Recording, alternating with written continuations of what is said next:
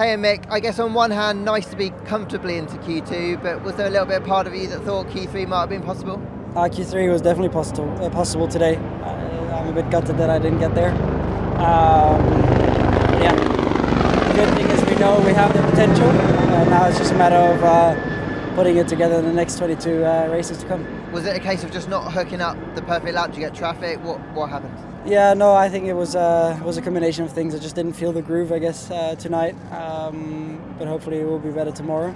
And again, we have 22 more races coming our way. I'm sure we'll be in the position to do that soon.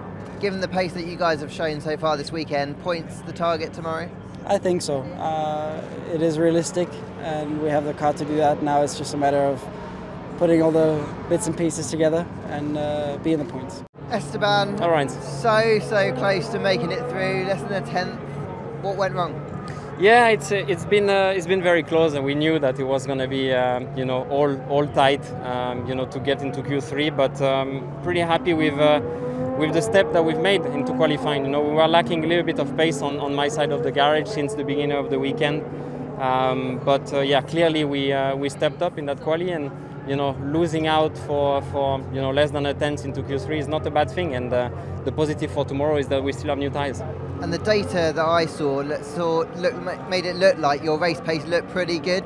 Does that give you confidence that tomorrow could be a positive afternoon? Yeah, definitely. I mean, that's what we want to achieve, of course. We want to be scoring points from the first race. A lot is going to happen, as always in the first Grand Prix. So, yeah, looking forward.